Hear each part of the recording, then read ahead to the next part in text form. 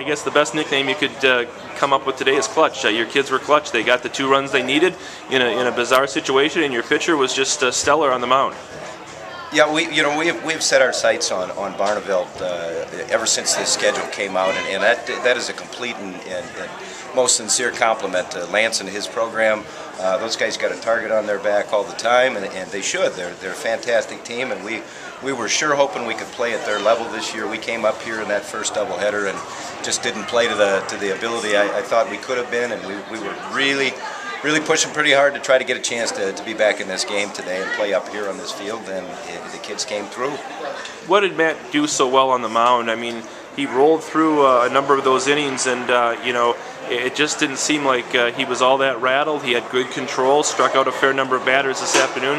What did you see as being the key with him? Well, our pitching this whole season, we strike out some guys, but we're not an overpowering team as far as pitching is concerned. You got to throw strikes. We've got a good, solid crew that plays defense, and Matt consistently threw strikes, didn't put guys on the base paths, and when he did put guys on the base paths, we come up with some pretty nice plays there. The pickoff play at third base really well. At second at first, but we didn't get what we needed there. And when we got the pickoff play at third, you could just see the confidence continue to grow, because we knew that these guys are going to be a great team. They're going to hit the ball. They're going to play defense, and we got to do everything little thing right. And fortunately, we got away with not bunting as well as we should have and moving guys over, and still were able to come out with a win. Thank you. The key inning there offensively, the 5th inning, where you get the couple runners aboard, then load the bases, and then Hopman puts one on the ground in a second, and you knew at that point there wasn't a play at the plate. You were going to come out with a lead, but to come out with 2, how good was that, and how big a deal was that in this ball game? Yeah. I mean, when it's this close and it's already to that point of the game, we really had no runners past second base pretty much the whole night there.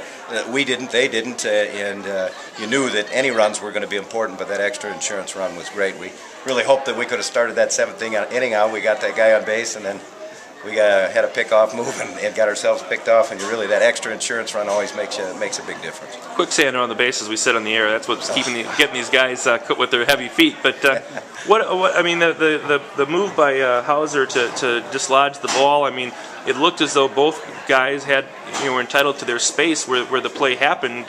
What do you coach in that situation? How did that happen? I think what I would have normally coached and said to him is, why are you running into a tag in the first place? But it all happened so quickly that I think he thought he had a chance to get by him when he fielded the ball, and I don't believe that there was any maliciousness in that at all. I think by the time he got there and the kid reached out his arms, they just collided with each other pretty hard, and it rolled him on the ground. And we got lucky that ball popped loose, and the umpire, called the right call. He was out clearly, and that ball came loose well after Colin hit him. But it was nice to get that second guy around. Yeah, you kept the second guy running, and then with Matt doing what he was doing, it seemed like this is one of those pitchers' games where the guy that had the 2-run lead was going to make the most of it. He did, although there were a few, I'm sure, nervous moments there in the bottom half of the 7th. Well, there's nervous moments the whole time. I mean, these guys haven't been to this level yet, and Benton's had some really good teams in basketball, so they've got some kids on this team that have experienced some of this.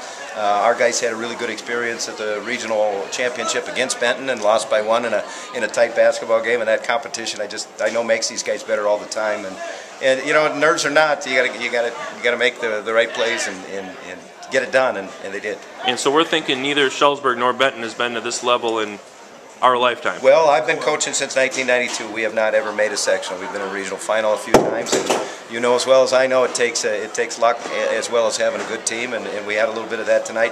1951, I know, was the last team that really took it a long ways. I know there's some great baseball in the 70s as well, but 51 was a state runner-up team. Sure. We still have that plaque in our gym, and we're certainly going to aspire to that level. But as we talked all season long, one step at a time.